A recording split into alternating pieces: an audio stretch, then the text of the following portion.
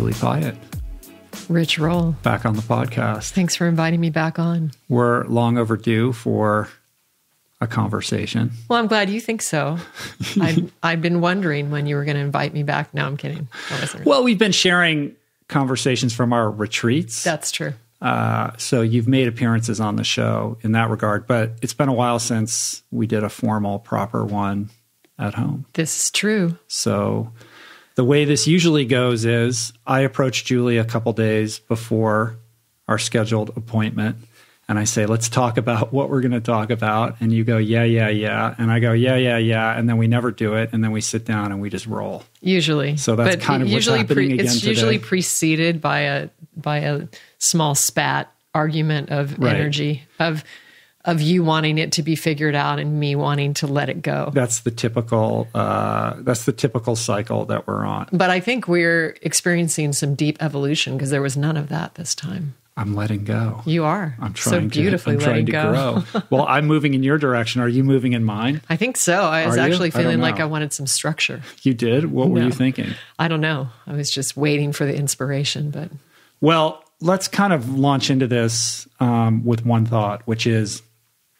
we are coming off of an incredible energy output over the last 6 to 9 months, pushing books out into the world, retreats, travel, speaking engagements, ramping up the podcast, like all of these things have been amazing experiences that have really enhanced our lives, I think, and helped us to, connect with a lot of people in a meaningful way.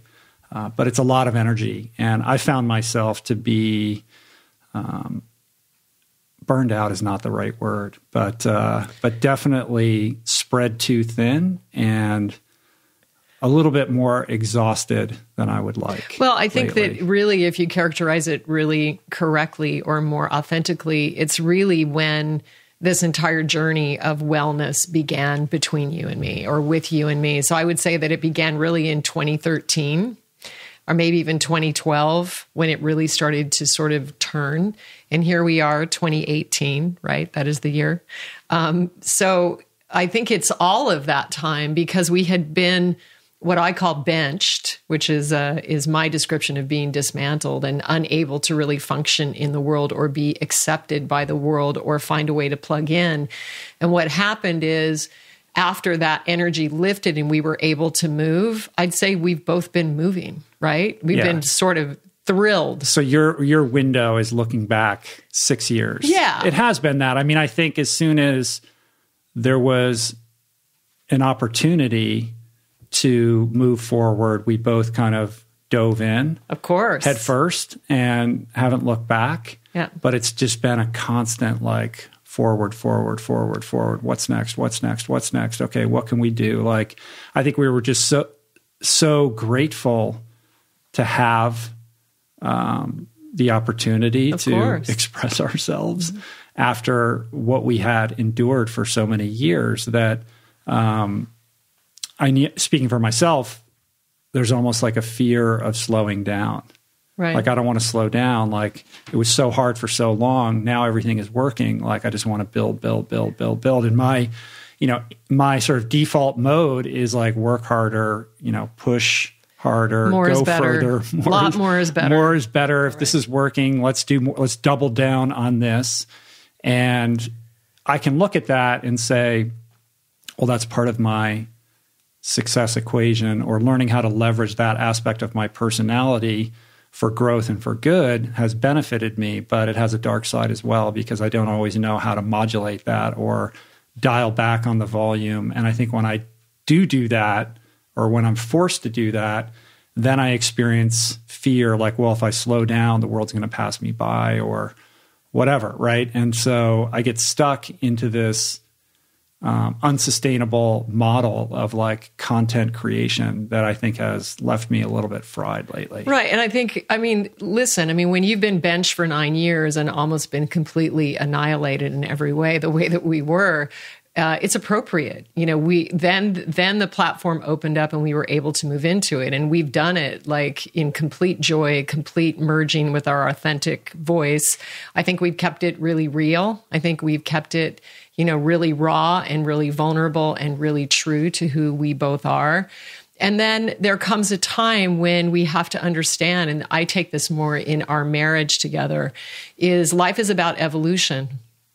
And we are always evolving and changing. And so if we stick or hold on to one station too hard or too fast, or hold on too tightly or grip too tightly, there's going to be some stagnation with that. The energy is going to stop flowing. And so the conversation between you and me as husband and wife has been, how do we evolve together past an 18-year commitment, 18-year marriage, or almost 20, how does that evolve and what does that look like? And so I think this is about evolution. And I think the way that it's very relevant to what's going on in wellness or in the social media stage today is that, the ocean, there is a tide that comes in and comes out, and there are waves that come in and come out.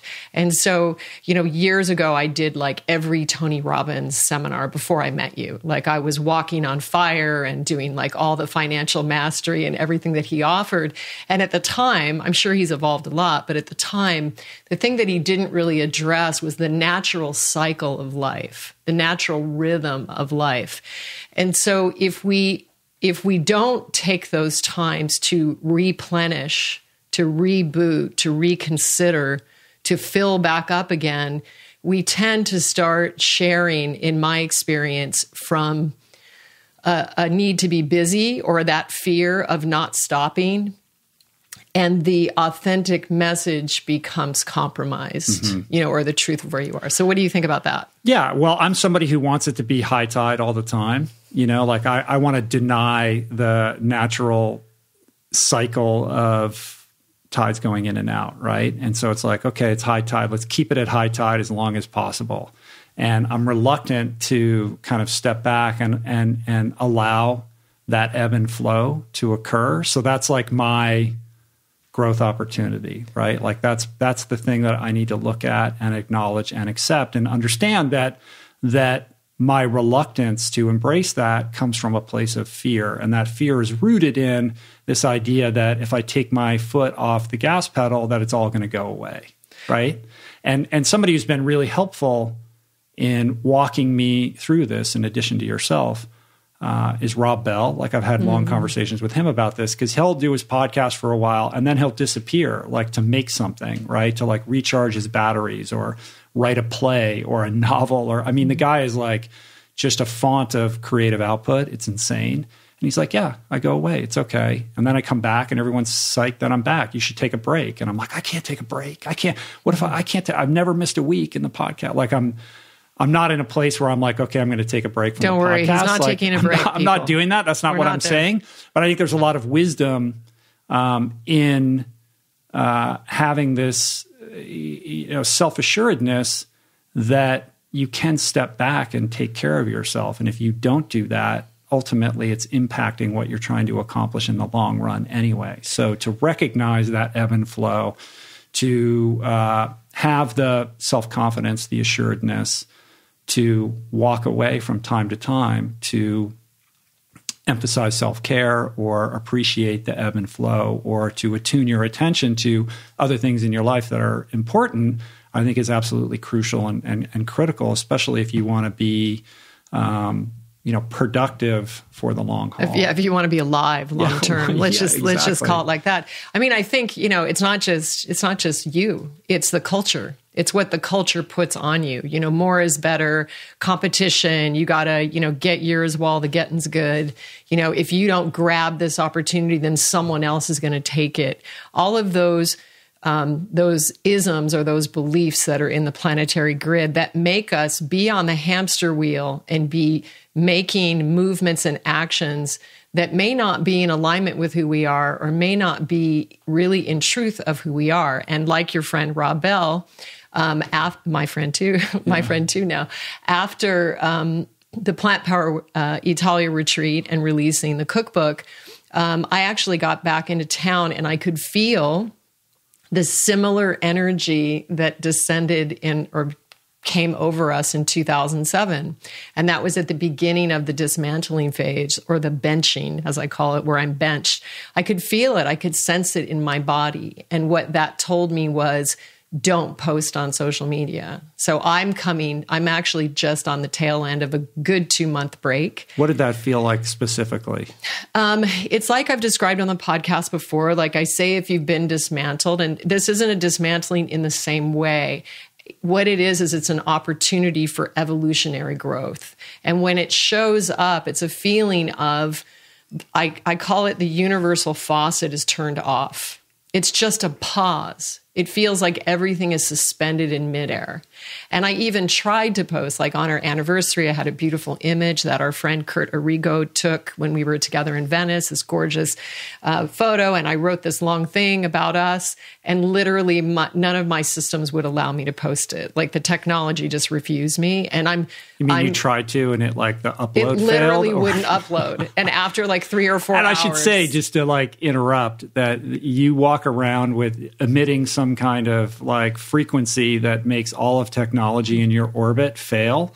Even at the beginning of this podcast, we had trouble getting the cameras set up, like they weren't working properly, because you carry, I don't know, some frequency that makes all of that fritz out. Like, I don't know what's going on with that. It's some resonance. But the thing is so I told you it was our anniversary, and we met actually to do a ceremony together and to meet and have dinner and have time. And I told you, I'm sorry that I didn't post anything. I actually had spent 3 hours and it just didn't come to fruition. So I'm mature enough and I've been through that enough that I know what that is. And that is stop. Do not do that. You're not to do that.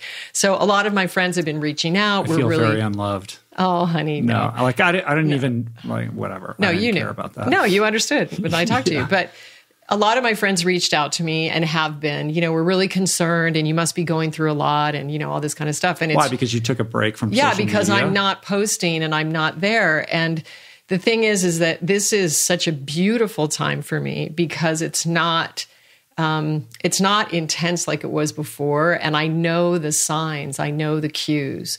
So I know that this is a moment that I'm able to step into the void and to gain insights, awarenesses, reclaim parts of myself so that I can refine what my offerings are creatively so they are truly in alignment with what I came here to do. And each of us, that is our main mission, is to fully live our own individual design in real truth.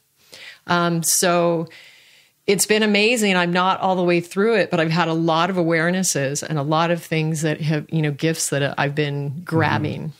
The main thing that I've noticed with you over the last year is you have really stepped into your creative powers.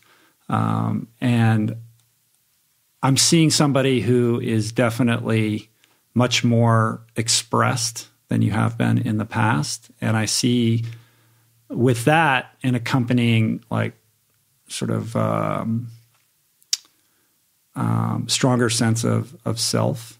And I think it's been an interesting journey and path because for many years, I was the first person to kind of get I was getting a lot of recognition for things. You're more that famous I'd done. than me, let's just say. And you were kind of like, in the shadow, like, as, she cooks the food or whatever, and it's like, hello, like none of this would have happened without like all the stuff that I did.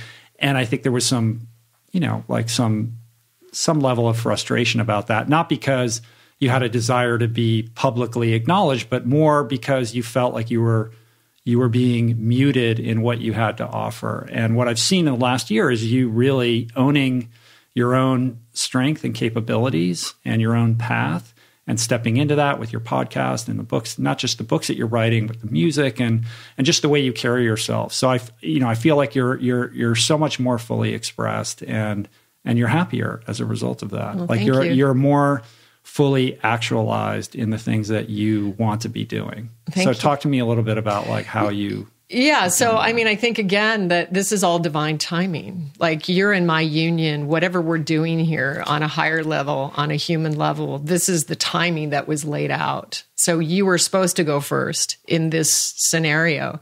And by you going first, you've opened the doors and opened so many people to be willing and able to hear what it is that I'm sharing. And so we've experienced this on retreat.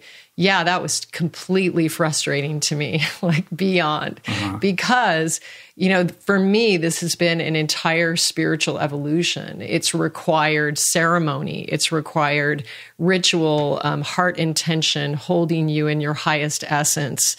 Also, you know, all the children, raising the kids and fighting to save the house and everything else that we experienced.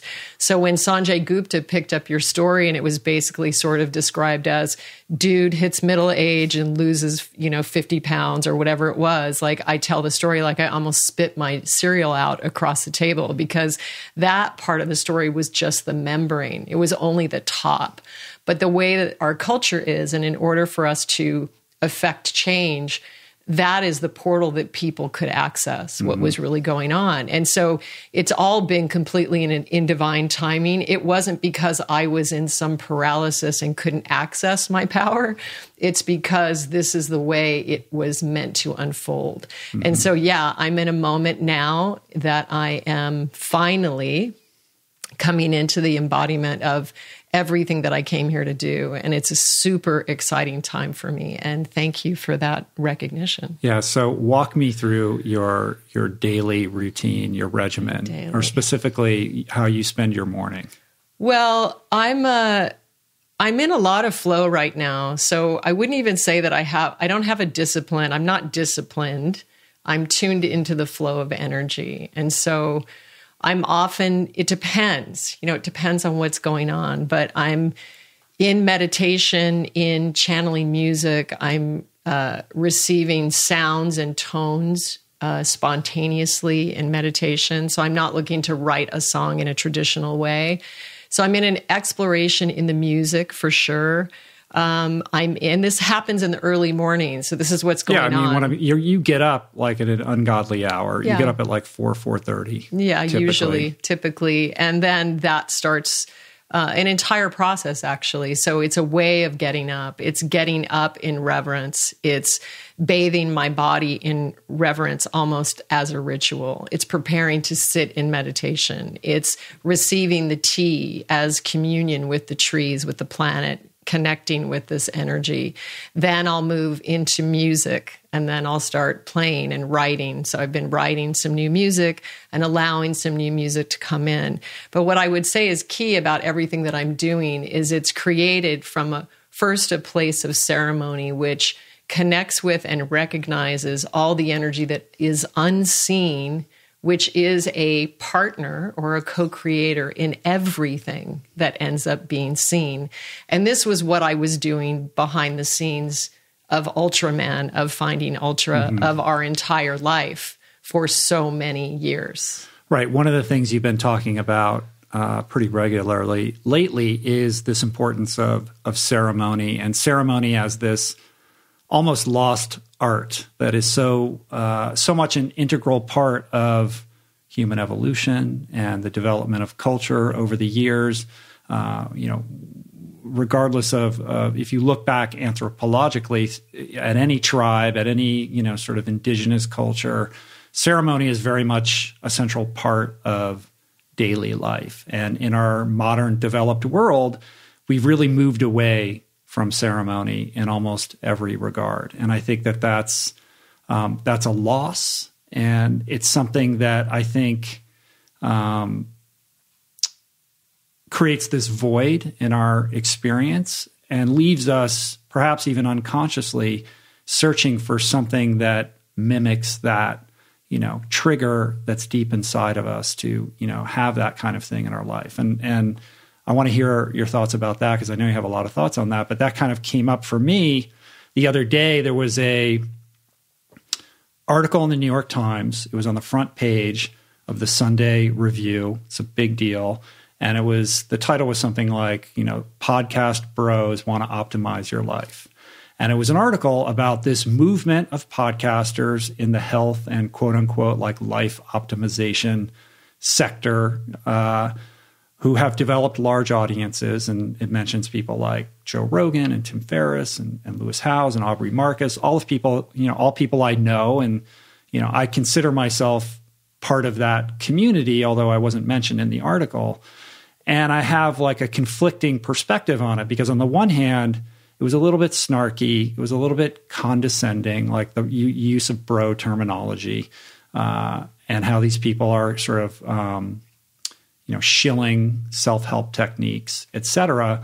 But fundamentally beneath that was this thesis that with the kind of crippling of religious institutions, people are searching for spirituality in new and different ways. And this podcast space is filling that void for a certain part of the population. And I think that's right. I think that's correct. And I think it does speak to this lack of ceremony, or this modern gestalt that we're in, that has moved us away from the importance of collective, community-based ceremony that is part and parcel of what makes us human. Yeah, and I mean, I would even go to say it's very individual. It's very personal. So I'd say the reason, that is very true. And the reason is because we are spiritual beings having a human experience, or possibly multidimensional beings having a simultaneous experience. So there's only part of us that is experiencing life in this physical form. And what's happened, the reason that we've gotten away from it is because of religions, because of dogmas, doctrines, rules, sinning, all these kind of things that can be the cage of religion or dogma of religion. And when ritual or ceremony is something as natural as walking out in nature. And so what I'm sharing is that you don't need a priest or a guru or anybody to give you permission to commune with that part of yourself that is not physicalized. And in fact, I encourage that you don't use any systems that exist. Any systems that exist on this planet that have been done in traditions are infiltrated with suppressive energy. So it's much more natural and authentic if you can be childlike and do what you feel, do what is natural to you. So if you have something that you want to foster, or a relationship, a dream, a garden, a sacred idea, anything, simply sitting and communing with that, asking for the unseen energy that is maybe your multidimensional part of yourself to come into the experience and co-create. You can offer flowers that signify your love for it, your hopes, your dreams. It's really the intention that you have when you enter into these things. And I would take this back as an example for you and me in our marriage. We had a wedding ceremony. Well, let's start before then. We had a shamanic ceremony, just the two of us in Mexico, that included a sweat lodge and a fire and a releasing of anything that would keep us from each other. Any secrets, anything that had happened, we were able to put that in the fire to begin at an even ground. So that was the beginning, and it was a glorious engagement and glorious wedding, just the two of us, just between us. I remember it so beautifully. We had an amazing meal, like on a floating barge under the stars in Mexico with no one around. You had hidden me messages. I still have the shell you gave me from that moment. Mm-hmm. And I have a hawk feather that was given to us by the shaman, who told me that was given to him by his grandfather. So that was the beginning of this relationship between Rich and Julie. And then we had like the spiritual world concert of all time. That was one of the most magical days I've ever been alive. It was on our land, beneath the house, with our boys. I was pregnant with Mathis, and we had African wedding singers and channelers, and Bhagavan Das did the fire ceremony, and we had gospel singers, and it was absolutely magnificent. The clouds actually formed the shape of like angels in the sky. It was crazy, crazy beautiful night. Then all those years after that, when we almost, lost everything and almost felt like we didn't make it through our trials, we then renewed our vows with our children then after we had had the 2 girls. And so we had a ceremony with just the 6 of us, and everybody offered something into this family marriage. It was still one of the most beautiful days of my life. You read me something that day that literally slayed me. It opened my heart up and touched me at such a deep level that I was literally melted in every single layer of my being. I strung garlands for us. We each had flower-like garlands that I had done. And now, cutting to 15 years, what did we do on our 15-year anniversary? We went and had a ceremony. We ignited what the future holds for us, talked about our intentions, what we want to do together, what you want to be. I think my question to you was, what would you like to experience for the next phase of your life? Not what are you going to give me, but what do you want to experience? Mm-hmm. And so we've made that commitment to each other in that way. And I'm old enough now to look in the rearview mirror and see I did those same practices with so many things in our life, so many.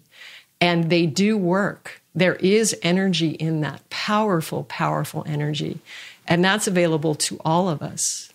What I hear in that is a couple things. I mean, first of all, I don't know if you differentiate between ritual and ceremony. I guess they're sort of the same thing. But there are certain instances in which kind of creating formality around a ceremony is appropriate, like it's a wedding or a renewal of vows or our anniversary. But then there's also this practice of bringing ritualistic behaviors into your daily life so that it becomes part and parcel of just kind of how you approach the world. So the idea of every morning, greeting the day with, whether it's, taking a walk in nature and focusing your attention on something that you want to more deeply express in your life, kind of cultivating the love and the energy and the intention around that is something that you don't have to create a lot of formal structure around. It's more like a mindset, a frame of mind, and a daily habit that becomes ritualized and ultimately contributes to the manifestation of whatever it is that you're seeking. Yeah, so I would say those ceremony, those points that I was giving, those examples, that's a true ceremony. Those were sort of milestones and those moments that were astrologically important or important in our timeline of evolution. Ritual, I would say, would be more the daily, more the daily thing that you do. So for instance, just 2 quick things. When I wake up in the morning, when my feet hit the ground, my feet touch the ground, I bow down and kiss the floor, basically. That's my first act of the morning. My last act of the morning is in meditation in bed, rising up on my knees and extending my arms to the heavens with gratitude for everything I've experienced. And then there's a bow down after that and a release of every triumph and every tragedy. And if you have to articulate what you get out of that, what does that mean to you? And how does that impact your life? It's a meaning. It's a deep meaning for life. It's a connection. It's a reminder of the fact that I am part of the earth, that I am here as part of an expression. And it's a reverence and an honoring for my very life, for the very life force that is pulsing through this magnificent instrument which houses our spirit. So it's an act of reverence, an act of devotion, a reset in a way to me remembering that I honor that which is unseen.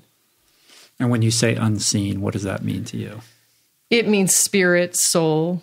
There's, different people have different definitions for that, so I won't get into like the semantics on it. But basically that part of the life force, which is not embodied in this physical body, but which is co-creating and interacting with me always. Yeah. And, over the years, you're the one who's always been the motivating force behind all of the kind of more other kinds of like formal ceremonies that we've done. Annually we'll get together around the fire and we'll write down, things we want to let go of and put them in the fire. And you create this kind of ritualistic, kind of shamanic environment around that gives it weight and gives it meaning. And I think those are really beautiful expressions of this human experience that we're having. And, to kind of speak to what I mentioned earlier, we really have moved past this in our modern culture. We have bar mitzvahs and bat mitzvahs, and we have christenings, and we have these kind of, ceremonies that are trapped in religious dogma. And I think for a lot of people, they kind of go through the motions of these things like blah, blah, blah, but they don't have that intention behind them. Or I'm not saying everybody, I'm sure for a lot of people they do, but I think to the extent that we can create our own rituals that work for us and treat them with the same kind of reverence and sacred energy, that they really are powerful. They're powerful touchstones and ways of remembering and ways of achieving clarity over, who you are and where you've been and where you want to go.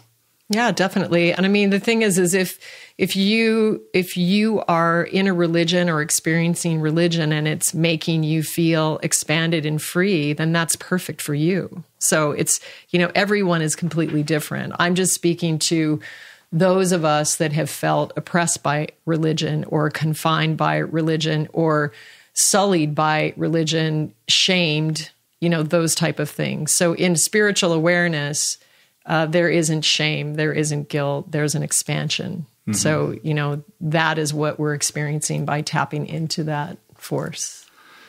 How do you think we're doing in our marriage? How do I think? Well, actually I was going to tell you. So I have this thing when I read a book, I just open it up to whatever page randomly. It drives me insane. Then it gives me the message that I need in that moment. And it actually works all the time, like 100% of the time. I don't understand this at all. So today, Rich was like, do we have something decided? Or are we just going to wing it? Or what's going on? I was like, yeah, I don't know what you mean. I was like, let's just go turn the mics on.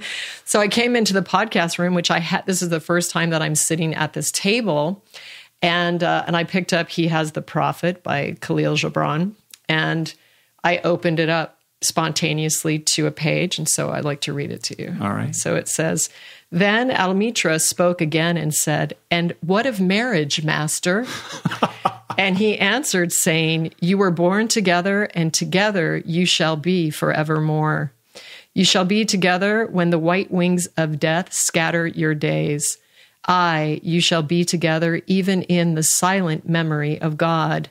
But let there be spaces in your togetherness, and let the winds of the heavens dance between you. Love one another, but make not a bond of love. Let it rather be a moving sea between the shores of your souls. Fill each other's cup, but drink not from one cup. Give another of your bread, but eat not from this. Give one another of your bread, but eat not from the same loaf.'" Right? You get it? Mm-hmm. I'm not eating from your loaf. Mm-hmm. That's clear. "Sing and dance together and be joyous, but let each one of you be alone." So that's a very famous passage that is read at weddings, but I just randomly opened that up and we were going to talk about our marriage. So there you go. I think that very well encapsulates kind of how we're approaching this next phase of our relationship as two people who have been together for 20 years. It was interesting.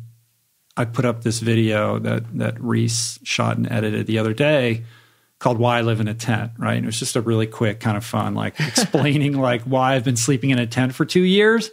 And I kind of, when we were shooting it, I spoke to the question of, what does Julie think about this? And like, are you in the doghouse? Did she kick you out of the house? Or, how does this impact your intimacy and your marriage? And I answered that, and then it just didn't make sense in the edit of the video, so we left it out. So in the comments, like that's all anybody wants to know. Like everybody has all these opinions about what this means and how our marriage must be on the rocks and this sort of thing. Yeah. So that's just one aspect of this place that we're in right now, where we are deeply bonded yet living in and supporting each other, yet living independent lives. Yeah, I mean, I would say it is in fact been always the way we were bonded. Mm-hmm. So it was never before. But I think we've grown into a comfort level with it that's new, or a little bit more matured. Maybe, but maybe I don't think so. You don't doesn't think feel so? Any different to me. Really? No, not from my perspective. All right. So what is your perspective? Well, I feel like that's how we came together to begin with. It was never like you complete me. That was never our. Sure. We were never that. It was like I will celebrate you as you realize all your dreams. That's sort of the tagline of our marriage, right? It was never I expect you to do X, Y, and Z for me. I don't think. No. So, it's pretty amazing actually for me to sit here. And of course, I didn't read any of those comments, but for you to tell me that people said that about our marriage. And do you know how much reaction I have to that? I don't know. Zero. Like literally there is nothing living in me. Well, that stuff doesn't bother me at all because they don't know. So why would that bother me? But like, it's just, it's cool because it's an indication of the clarity and the truth of where we really are. Because if we were in trouble or we were not honest about certain aspects, you could never post something like that. You know what I mean? It would be way too vulnerable. So yeah, I mean, that just works really, really well for us. I think we're both incredibly independent. We're also having this sort of alchemization of extreme polarities between you and me, how completely different we are. And that causes a friction that has been creating an alchemy and an evolution between us. And I now don't find you as polar extreme as I did before. Or annoying. Well, that's part of it, but I'm sure that goes both ways. Yeah. So I'm sort of feeling like we're starting to sort of become same, like a sameness of metal, mettle, like, it's like the passage from the Ramayana that I read to you, that I sent to you on our 8th wedding anniversary, where it talks about how we've been battered by the shores and the waves of life, and we've come into a certain beauty, a ruggedness of nature that is only achieved through those experiences of life. Mm-hmm. And so right now, I mean, for my sadhana and what I do, it's like, I don't want you in my bedroom. Like, first of all, I'm doing stuff in my sleep state. I'm processing energy. I'm in my own exploration. So I need that container so that I can develop myself in the manner that I'm meant to.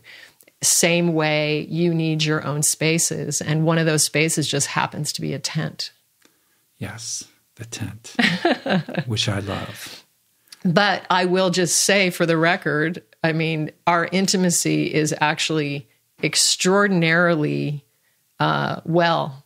And it's still amazing to me that we could be together this many years.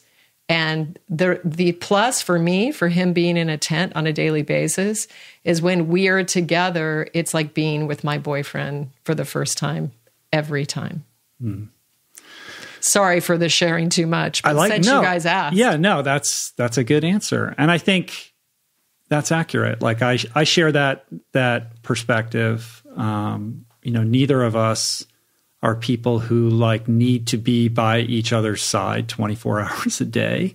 But when we do come together, it has to be special. We have to be present, and we can make that, that intimate time mean a little bit more, I think.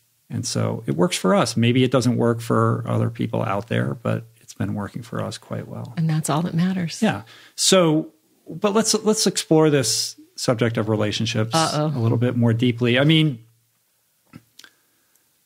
there's a lot of people, look, everybody's in some kind of relationship with another person in some form or another, whether intimate, friendship, family, whatever. And I think that relationships are the root of the majority of most people's struggles and pain.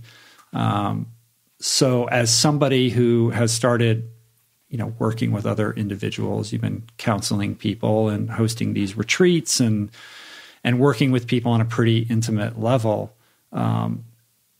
Let's unpack this subject of relationships and where you see commonly people misstepping or getting themselves into situations that are unnecessarily provoking that kind of suffering. Well, the biggest suffering is buying into the prince-princess paradigm in whatever form, even if it's same-sex or not, is thinking that another is going to rescue you or complete you. If you're in that paradigm and that's where you're beginning in a relationship, you're going to experience that it's not true, that just doesn't work out.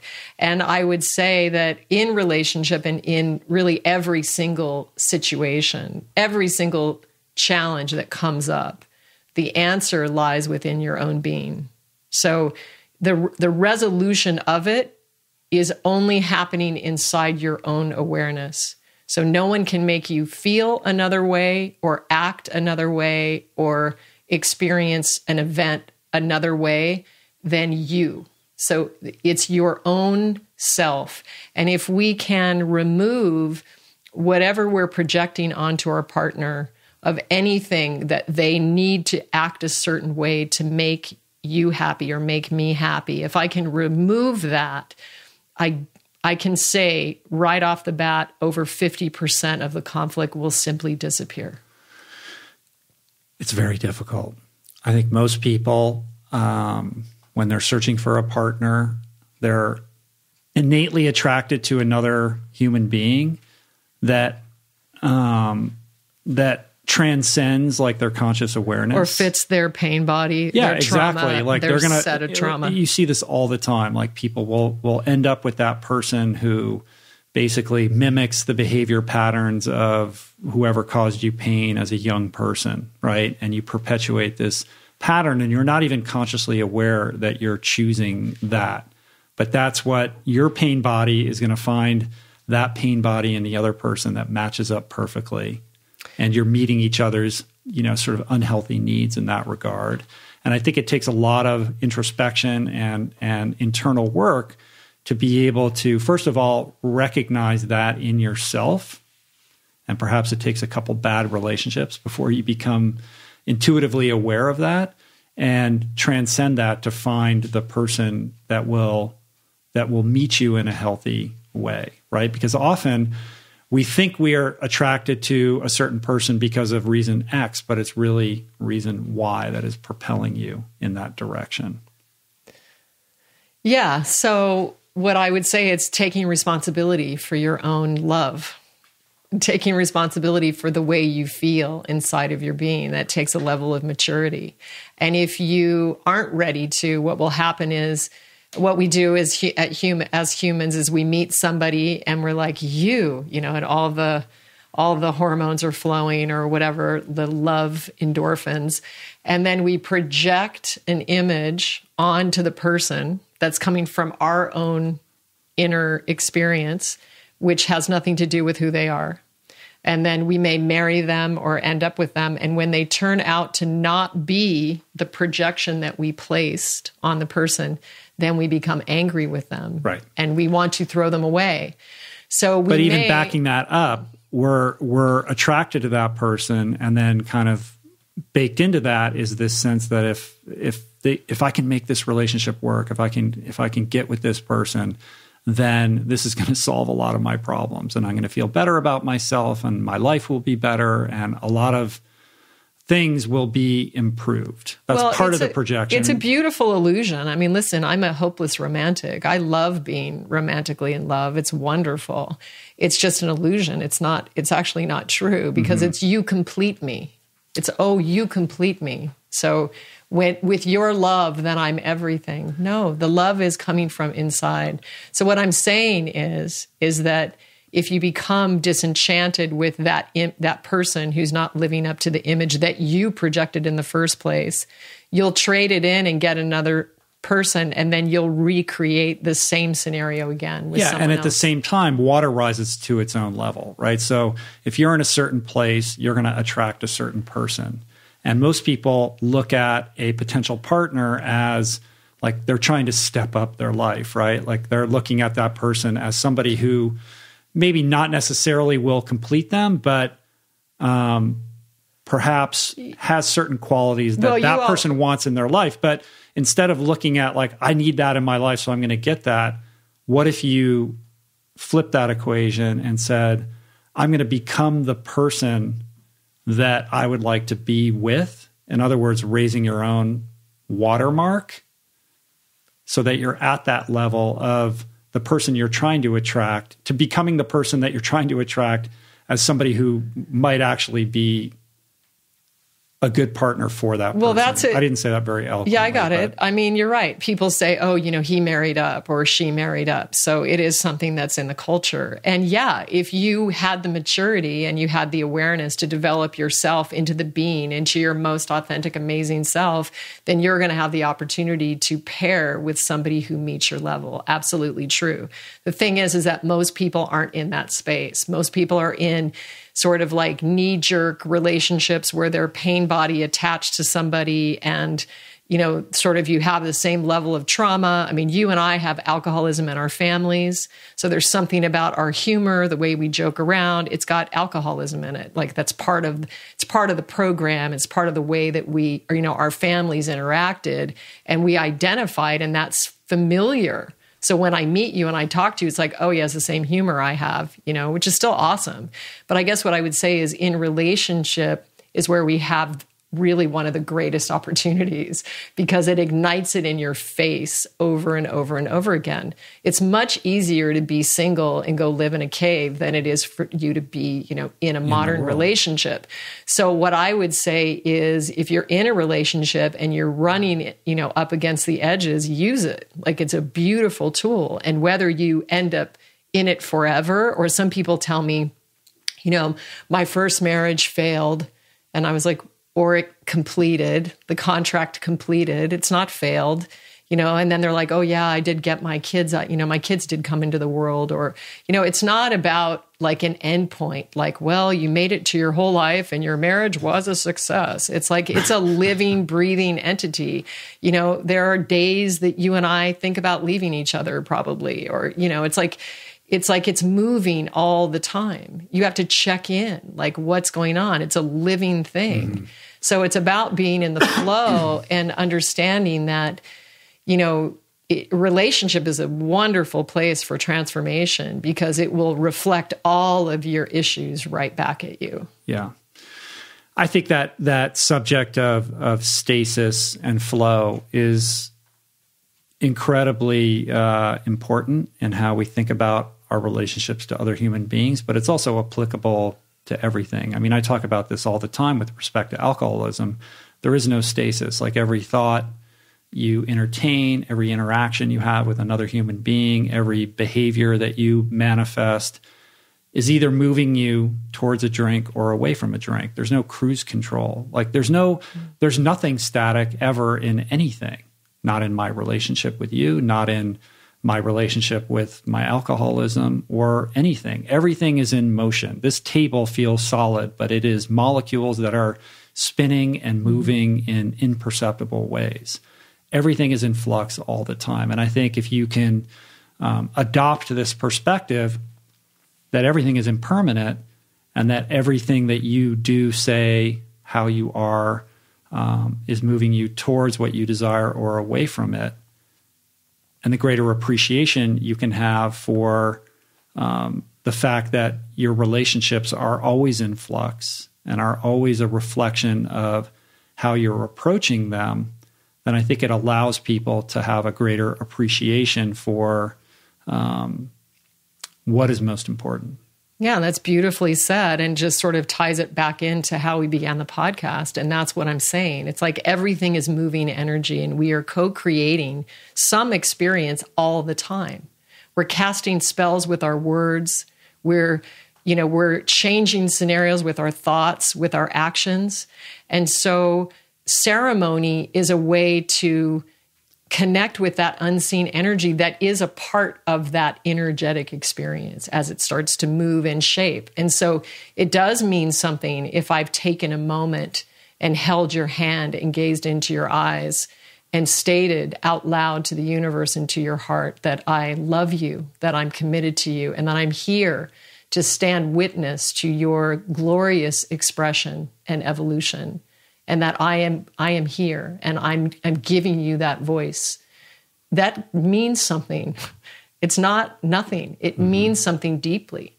And so it's those acts and those little things or ritualistic things that we do throughout the day and the weeks and the days and the months that create a vision. You know, it takes a life to become.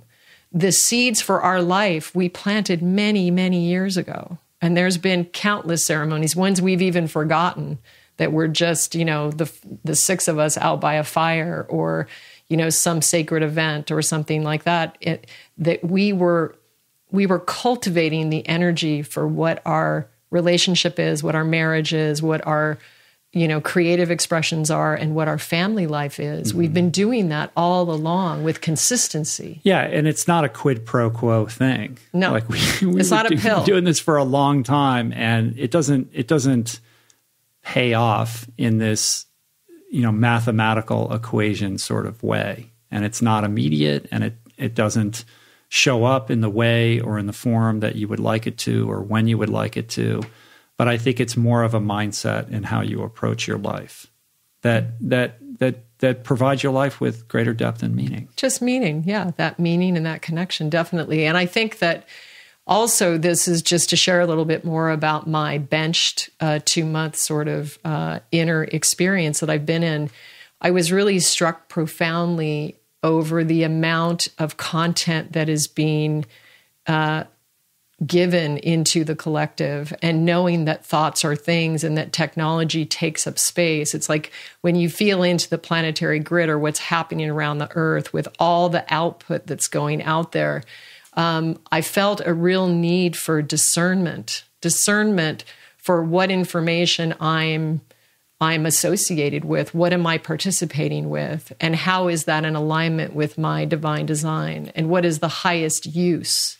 And so I felt very sort of, I was given pause actually, because I've been experiencing in this time the beauty of having actual physical human friends and support in my life. Imagine that. So I was working with my yoga therapist, Michael Manfredo, who's just a master at the body. And he basically delivered me like a Zen sword little, explosion into my psyche. And it went like this. I was just trying to stretch my leg in a way.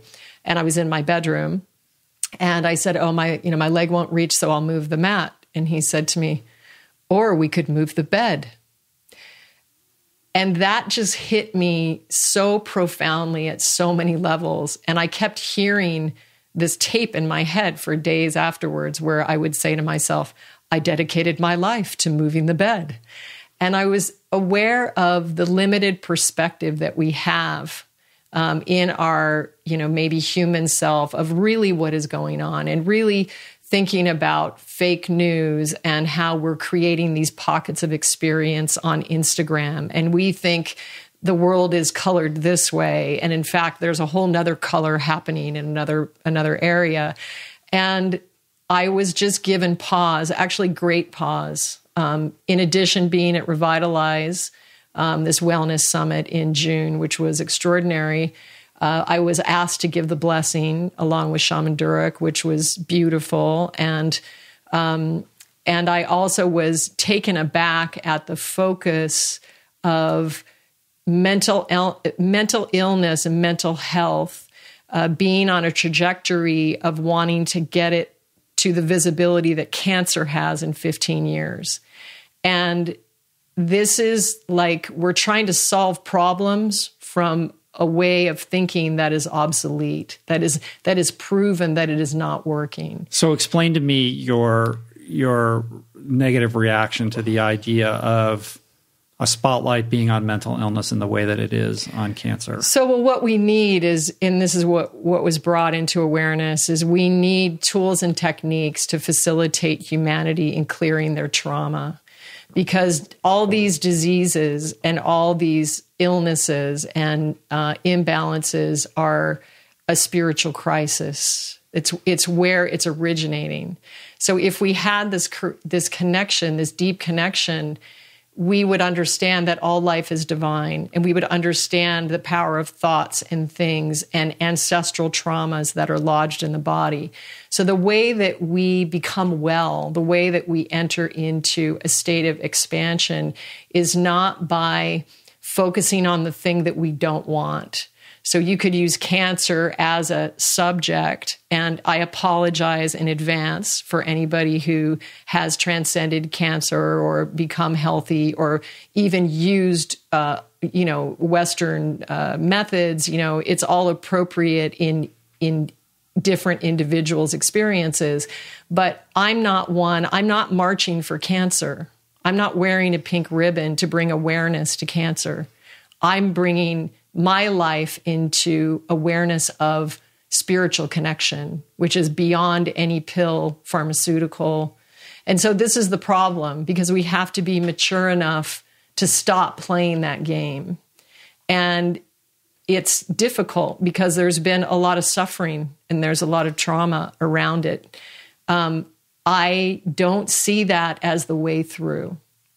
So what I was seeing is mental health being presented at the biggest wellness summit in the country, or maybe the world. And the trajectory was, in 15 years, we'll have enough focus on it, the same amount of awareness as cancer. But is there a cure for cancer yet? And how many billions of dollars are being made by pharmaceutical companies? And where is the money in the line of the whole thing? So, well, I think it's worth exploring this a little bit more in depth. I mean, I kind of see that a little bit differently in that, to be sure, I'm of the perspective that, mental health it's not everything, but it's almost everything. And we are in the midst of a spiritual crisis of consciousness right now. I think that's driving a lot of the insanity that we see in our culture. And then kind of just beneath the surface is a tremendous amount of I don't know if you'd call it mental illness or a lack of mental and emotional well-being. So much so that you and I both know, you can encounter people that are seemingly high functioning and like they've got their shit together and they're productive and have good jobs and families and have the 2 cars in the driveway and all that. But if you can get them in a trusting place where they allow themselves to be a little bit vulnerable and you just poke them on the shoulder, it all comes out. And you realize that we're all carrying, to some degree, some form of trauma or I don't like that word mental illness, but we're not all completely mentally and emotionally healthy. We all have our battles that we're waging and things that we're trying to overcome. And I think there is something to be said for a greater appreciation for the fact that this is something that we need to consider in a different way, or at least raise awareness that this is actually what's going on.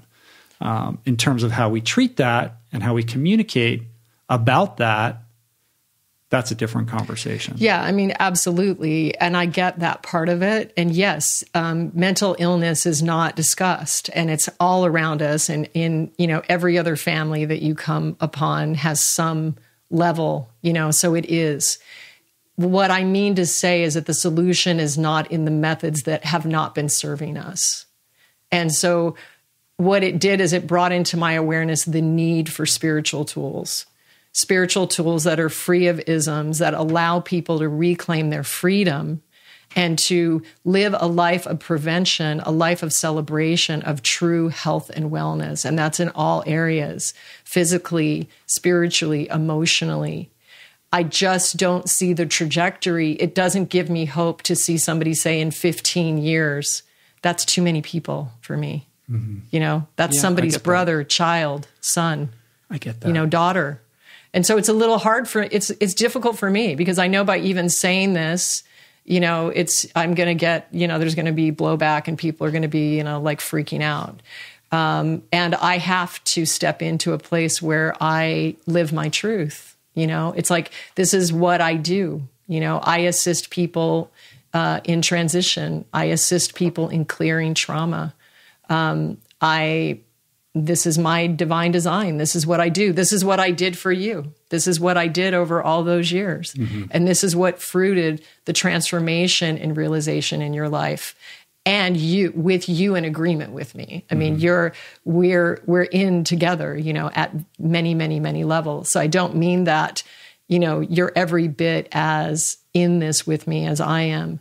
But what I'm just saying is it's just a crisis of spirituality. And what I would say is, there is a place where you've watched everything on Netflix and there's nothing left. There is a place where you've gone to every concert or you've eaten every chocolate cake. Like, what then? It's like there's so much more. That's a conversation that we've had a bunch of times where it's sort of like, all right, well, we're in our 50s. Like, everything is kind of like, really? Another superhero movie? Like, is there anything that we can get? Are we just over it now? Like, what's next? Where's the meaning? Where's the depth? Yeah. And the thing is the life is precious. Life is so precious and sacred. I mean, this is a profound moment in history. And we need everyone. We need everybody to be more of who they are. So please don't misunderstand.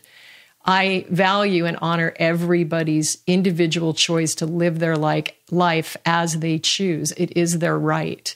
I just feel like it is time for us to stop playing the old record.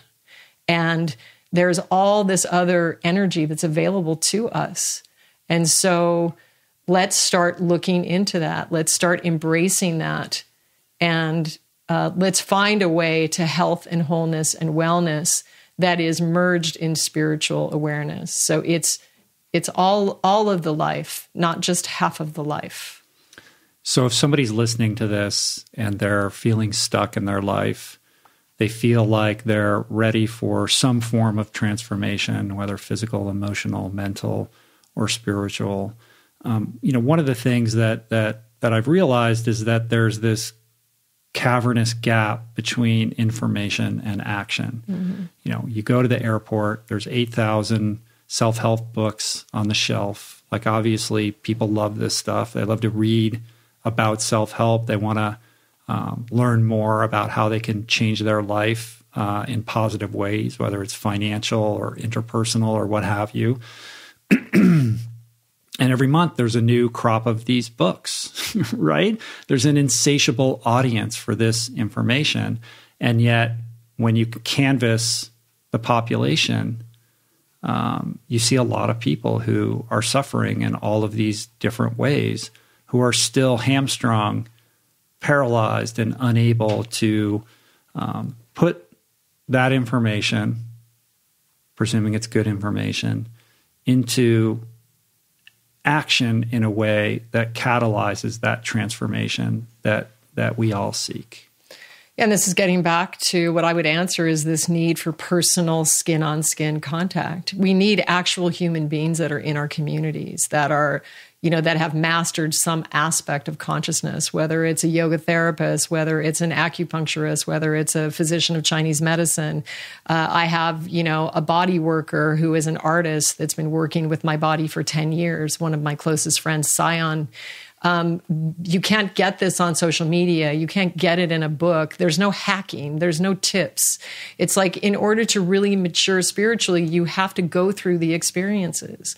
And I also think in spirituality, it's quite interesting how we have this program inside of us that makes us not want to pay for anything spiritual, right?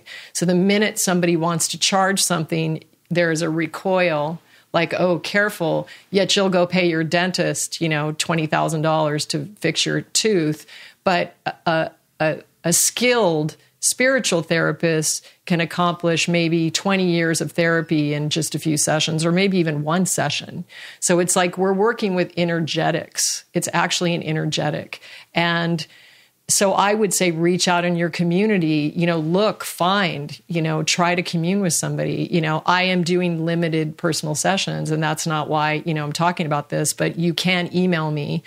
There's only one of me. And I am teaching retreats now, one-on-one retreats. I am working on a program that I will be able to share that will be something that, the population at large can follow. That's one of the reasons why I've taken the break. But I'm really discerning how to distill it down in the most simple way, so that somebody can take these tools and go, oh, my dad is dying. What do I do? How do I present for that?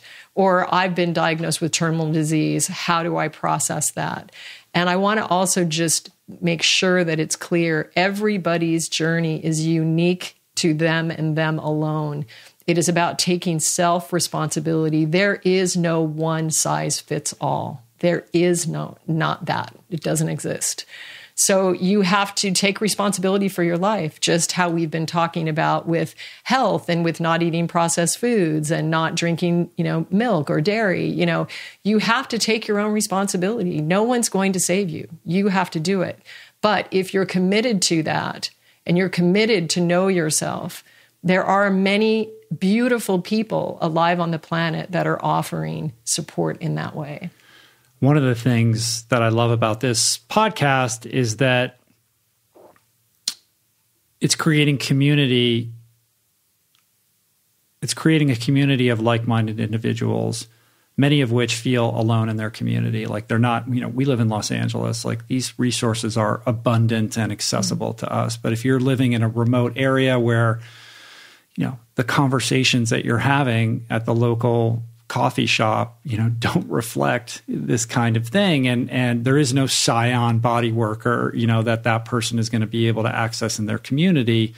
What do you say to that person? And are there like some online resources that you can recommend or places that you go where you can learn more about these ideas and perhaps find, people who can, serve these goals for you in your own community? I guess, what I would say is those people do exist in your own community. And the same way with spiritual awareness or exploration, when you turn your face to the divine, to the unseen, it will meet you 1000%. So I will say, search, go ask, go find that grandmother that is the medicinal healer that, is hidden down the street. Start asking. Once you have the will, do you remember how you used to tell me, like, it wouldn't matter what party we would walk into, and you would say, now, babe, it'd be good for you, like, not to talk. Don't say anything about your experience last night. And I would literally walk into these parties, and the one person that was like me would be standing next to me, and 3 minutes later, we'd be in a full-blown, multidimensional conversation. Right. And for the record, that came off like I try to edit you, or I'm trying to like mansplain or something like that. Like, please, No. But you had like a comfort level. But like, these people are like really not like you. Right. So, if I could explain and not mansplain, what I would say is, look, Julie, the Julie that you're hearing right now is a rather tempered version of Julie. Like she's out there, like you're out there in a big way, and you can go all the way to the mat on some pretty out there ideas. And so my own personal, this is a reflection of me, not you, like my own insecurity, like, oh my God, like if Julie like goes down the rabbit hole, like talking to person X, like they're going to think like, she's crazy or something. I know. Like oh my that. God. So and then you're married to her. So you must be crazy. So I must be crazy. That's my own bullshit. Like, let's be clear, it's right? Okay. My own insecurity and all of that. But I do admit, like I cop to like, he has like physical discomfort. Like if she goes in and starts that, like, it's like, whoa, like, what's she going to say next? Exactly. But normally kind of I would find the vibe of the person. So I just offer that. And because of that reason, it's really not appropriate for me to share certain resources online because it just wouldn't be appropriate to the mass. But what I would say is if anybody's feeling like you want more information, you can just email me directly and then I'll feel into your energy signature and I'll offer something that's specific for you. You want to give your email address? So my email is SriMatimusic@gmail.com, SRIMATI music@gmail.com. Also, I am doing a retreat called Beloved at Miami's Sacred Space, and it's November 8th to the 11th of this year. It's an amazing program, 3.5 days. If you want to come and work with me one-on-one, I will be there. Also, I'm doing my first self-mastery course. This is a very exclusive life activation. It's in fact me going into ceremony and activating, facilitating for you the expression of your highest divine mission, much in the same way that I've done for Rich, for myself, and for my family. This is taking place on Gozo in the month of October 10. In Malta. Gozo near Malta. It's the island next to Malta, so you fly into Malta. October 10 to 13, I'm only accepting 8 people. It's a very exclusive mastery group. If you feel like that's your divine appointment, you can call me as well, and I'll ask you to write something up for me, and we'll see about that. That was some good self-promotion. Sorry. Well, you asked. I mean, I was like, oh my God. Yeah. No. And I mean, the other thing is true. I mean, truly, the reason that I've taken this break is I'm literally in the biggest research moment of my life. This need for discernment it's in my veins. Like I'm feeling the need to be. Explain what you mean by discernment. When you say discernment, you're talking about your relationship to the world and social media. Discernment is what energy am I sharing? What am I doing? Why am I doing it? And is it in the highest divine alignment? I'm keenly aware of personality programs right now. I can actually see them as separate energies in people. It's very weird. I'm wondering, like, I don't want to create more karma for myself, obviously. And I don't want to share things that are not landing the way that I want them to, or that are not the most effective. So I'm looking for the simplest, most efficient way for me to express myself authentically. So that is going to be Divine Throughline is going to be reborn, and it's going to have a new format. You haven't podcasted in a while. I haven't put up a podcast in like 2 or 3 months. Whoa. Which is crazy because I love that forum. But it's really, really important for me to get my bearings. So I'm going to be sharing on that a lot. I'm going to develop a program which allows people to deal with trauma. How do you deal with trauma? My clients that come to me, they always tell me their biggest, darkest secret. And let me just tell you, this culture is rampant with sexual abuse, addiction, violence. It's just, so many people are dealing with so much trauma. And it can be cleared easily. We can disconnect from these energies and claim the freedom of who we are. So that is my heart and my intention when I speak about these other paradigms, that they have to come down and we have to step into our spiritual power. We have to. The other thing is that I'm working on a new body of music, because the music doesn't take any mind. You wouldn't have to subscribe to it. You would just hear it, and the vibration would then have an activation for whoever my tribe is, whoever is vibing with me, whoever feels a line or is listening to my voice, who's like feeling, yes. If you don't feel that, then you should go far away and find someone else. Like, please, there's so many people and so many different energies, on the planet, that you should be aligned with only that which truly resonates with who you are. And so I have no attachment to, no opinion about anything other than I am fulfilling my life mission. And now that I have a lot of things sort of in play, and, you're launching into your next amazing expression, and all the amazing work that you've done, babe, over these years, it's really extraordinary. It's just extraordinary. And I know because I read all the letters that you guys send into him. And it's been an extraordinary light and lantern for so many people. And so thank you for everything that you've done. I appreciate that. And like I said at the outset, it's been amazing to watch you kind of bloom, blossom, and grow. And we've been talking for, an hour and 15, 20 minutes. And we haven't talked at all about you being a vegan chef or vegan cheese or any of the things that people traditionally know, about you, or when they think about you, that's the association. Like, you're really kind of, that's a part of who you are, but the real essence of who you are, I think, is what you've conveyed today. Yeah. It's been, again, like a rebirth. I'm sort of collecting other aspects of my life form. And one thing that I'm really excited about is that I've stepped into a collective with some extraordinary artists who are all very, very developed fashion designers. And I can't really speak about it right now, except I have a vision for a future couture movement.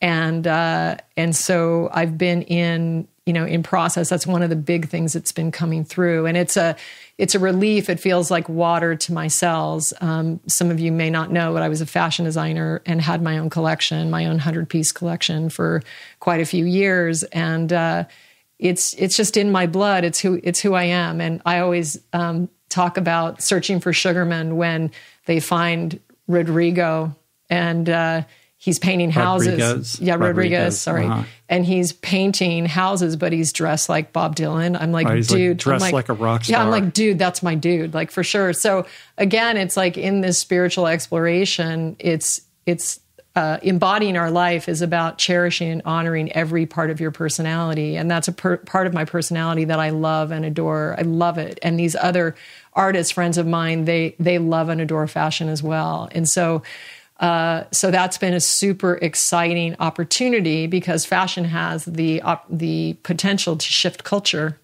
And so I've got some really cool ideas and they've got some really cool ideas and energetics on how we could do that. And it feels awesome to be in a club with 3 people that I adore so completely as these 3 individuals. Mm-hmm. So there'll be more about that, but it's been, and the other thing that's crazy is that our daughter Mathis is starting art school next week. And so we're going to be commuting east of downtown and one of us staying downtown with her in a loft for half the time. Life is going to change. Yeah. But as a part of that, and Tyler, my son, was telling me, Mom, this is going to be great because it's going to reignite all your artistic, expression. And I used to draw and sculpt and paint and haven't been doing that for quite a while. So I actually pulled out my drawings from under my bed and Mathis helped me edit it. And I'm just feeling so alive in every single aspect of my being. But don't worry, we are launching cheese that is coming. So stay tuned with that. But anyway, it's a glorious time to be alive, and I'm super happy to be here and to be your beloved partner from afar. From afar, as you're in the tent, and afar. I'm in you're 2 feet across from me right now. I know. All right. Well, we gotta wind this down. Parting words for the person who still suffers. What I would say, parting words, and the thing that if I can do anything in my expression in this life, it is to provide the possibility of another way, the possibility of another perspective. And what I would say, no matter what you're struggling with, no matter what action has manifested in your life, be it addiction, be it, anything, abuse, sexual abuse, any imbalance that has been plaguing you, I would just tell you that I am holding the vision of your purest essence for you, and understand that your action is not you.